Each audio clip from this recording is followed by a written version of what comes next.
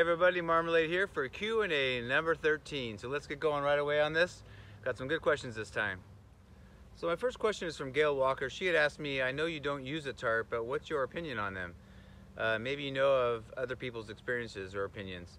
Would you use one to keep your base weight down? So that's exactly why you use it. I have one. I'm going to show you a couple pictures right now of one that I have that I've tried on one weekend trip about 2 years ago. So check out these pictures right here.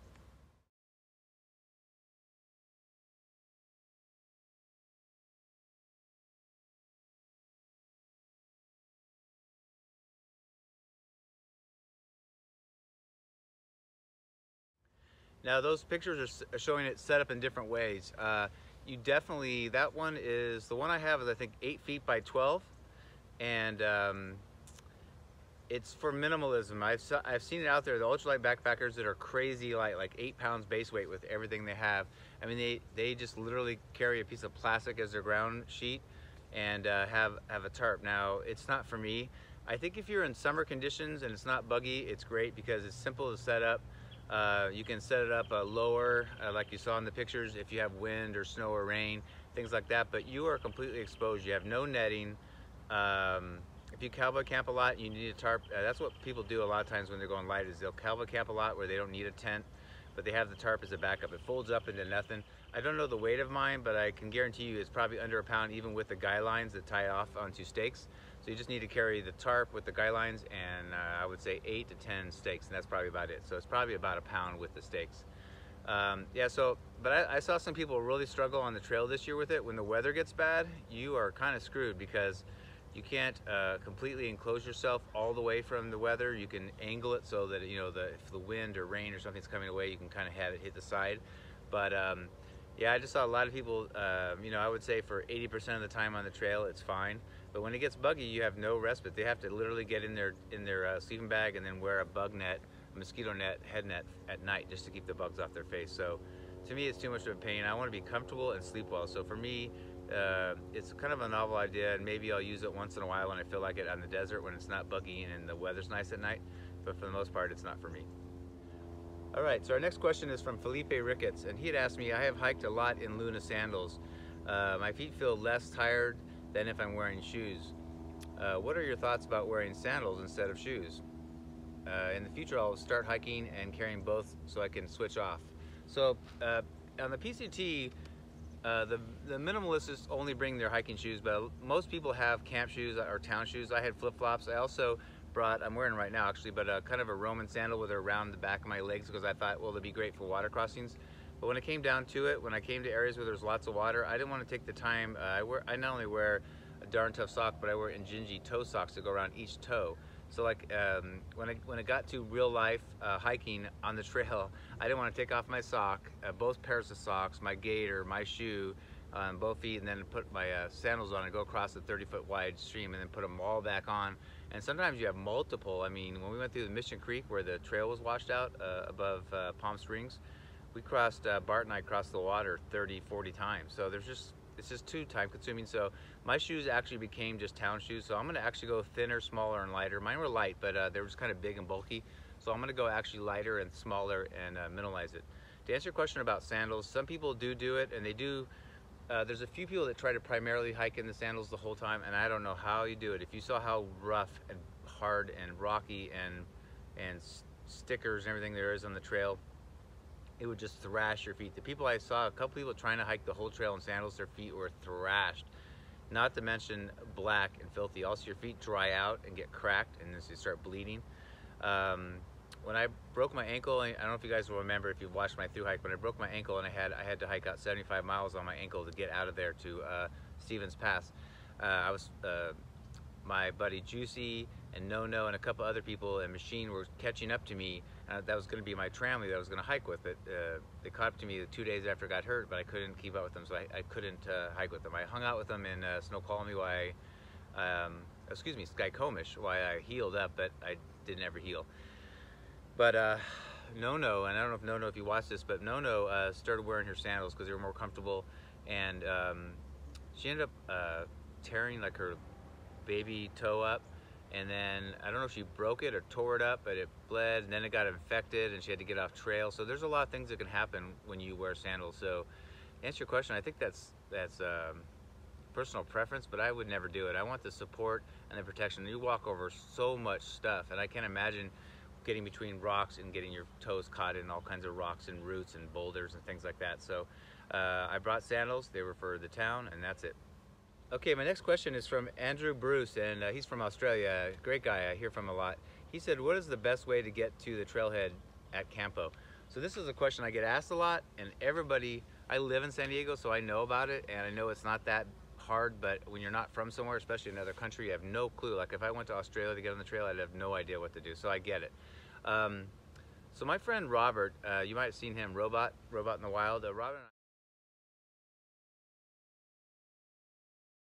Robin and I are gonna, since we live here, we're gonna put together a video that I think will help all the thru hikers this year and future hikers on some of the resources and where to go and how long it takes, maybe what it costs. We're gonna try to show you like how to get to the trail, but really there is a bus, and like I said, we're gonna research this. There's a bus, but I think one of the negatives is some of the hikers say it gets there in the afternoon in Campo, so you don't get to start in the morning. But what some people do is just get there in the afternoon. You can camp in town. There's a couple places that let you camp during the hiking season behind a couple buildings. You can camp, and then you would walk about a mile to the terminus. So you may do that and just take the bus in from San Diego, and it's cheap. You could do an Uber or Lyft. I would say it's an hour and a half, hour and 45 minutes, so it'd be kind of expensive, but you can get there, and maybe you split it with some other hikers. So especially if you're foreigners and you're hiking on the same day, maybe you connect and then go to the trail together. But we're gonna put there's also Scout and Photos, but this is their last year, if you know anything about them, of hosting in San Diego, and they always take you to the trailhead, but this is their last year and then they're done. So yeah, so we're gonna do some research and try to show you exactly what you can do to get you to the trail. So and that's not to mention trail angels in the area too. So, but anyway, look for that video. Okay, so my next question is from Terry Savini, and she said, how did I readjust to real life after my hike? How hard was it to get back to work and be more sedimentary? So this is a real thing. I mean, I haven't seen the book, but I know there's a book called How Thru Hiking Ruined My Life, but it really does in a good way. But you know, when we go to trail towns, you'll get a lift from a car, this and that, but everything slows down and is quiet on the trail, and that is honestly the purpose why you're out there. Yeah, but it's weird. I mean, I live in the San Diego area, and my second job is Uber Lyft that I did to raise money. I do Uber and Lyft on the side. So I'm used to driving, but it's weird. I was on trail for, what, a couple months. I come back and everything was loud, fast. People are stressing out and rushing, and you know, when you're mired in it, depending on where you live and where you're from, you just get acclimated to it. You're used to it, but you really notice it when you come back. Like I've been back since when I got hurt July, so I've readjusted. I got to not have to work right away a real job, because I had a real job plus the Uber and Lyft, and I quit my real job to go on my hike. But I got lucky because when I came back, I had to heal from my broken ankle, and that took a couple months. And it was my left foot, my non-driving foot, so, and my car's an automatic. So I was able to do Uber and Lyft and just float myself financially. Plus I had savings from my hike, and just let my ankle heal, but also not have to go work a real job. Now I have a real job, and I have the Uber and Lyft, and you know, I'm like starting to work towards, you know, updating some of my gear, but also you know, saving up to go and to finish my hike. So to answer your question, Terry, it's really hard. It still is hard. I mean, it's just hard to explain to you. Whether you do 200 miles on the trail or you do the whole thing, it changes you, and you realize how good it is for your soul, you know, physically and mentally and emotionally. It just does something to you. All right, our last question is from Bobby Gator. He said, what was your base weight? So I don't know exactly, because I don't have the scale, but I knew when I was doing my, there's a site, and I'll put it down below what it's called, because I just blanked out, but it's where you put all your gear in, and it adds it up for you. I think when I'm doing the last couple things, I was kind of heavy at like 16-pound base weight. And half my stuff was ultralight, so that means I had some heavy stuff. But I do have to carry extra batteries, cables, things like that, wall plugs to charge all my stuff for vlogging. And a lot of other people don't do that. They just literally have their phone and a phone charger, and that's all they carry. So, and I have a tripod and a selfie stick thing for when I do my intro in the morning and all that. So I carry a lot more stuff like that. But 16 pounds is just considered light. It's not ultralight, but it's not heavy. There's people heavier. But I'm telling you, although I thought I knew it, your weight of your pack matters. It just matters, and you don't want to scrimp and not bring things you need. But I've already lightened by quite a bit, half my gear, and I'm going to be going over those, showing what I have now, how much I saved, the difference.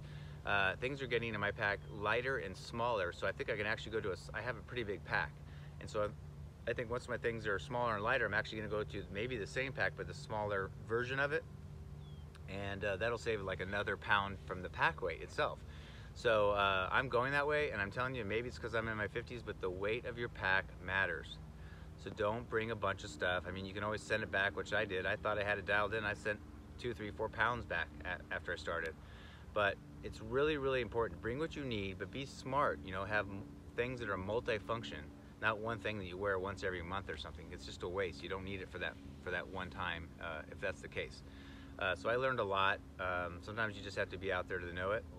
The weight really matters, to answer your question. So I'm going lighter, smaller. I want to enjoy my hike even more. When I hiked with Bart, he's super ultralight. He picked up my pack and he was like, "Oh my God, you're carrying this thing up and down mountains?" And I'm like, "What?" So yeah, I'm definitely going lighter, and get the base weight down as low as you can, but bring what you need so you feel safe and you're comfortable. All right, guys, that wraps it up for another edition. This is number 13. That's pretty cool. A little over 3 months now. I still have a ton of questions that I'm trying to answer, but I need more. Give me some more varied questions, whatever you're thinking about, you know, when it comes to clothing or weather or gear, or give me the mental, emotional side of it, things like that. Maybe, you know, I have some questions about, like, what did my friends and family think when I was hiking, things like that. Ask me anything you want to know. Give me the questions. And again, thank you for watching. It means a lot to me, and I hope that I'm helping other people. This is how I learn, by doing it and watching Q&As like this. So I hope it's helping you. Again, just subscribe, like, and again, I have a Patreon account. Check it out. I'll put the link below, and donate even $1 a month, even if you want to do that. There's different tiers, and you get different things from me depending on how much you choose to support and become a patron. I'm getting ready to put a new video. Some of my videos will go up on Patreon. They get things first before it goes up on my YouTube channel, so that's part of the perks of it. And I'm working on one right now that's about to go up there, so go check that out. Also, my Marmalade logo that I had done is on there. I'm about to show it to the public now pretty soon, but they got to see that first too, and check it out and give me your feedback. And for now, that's about it. Until next time, see you down the trail.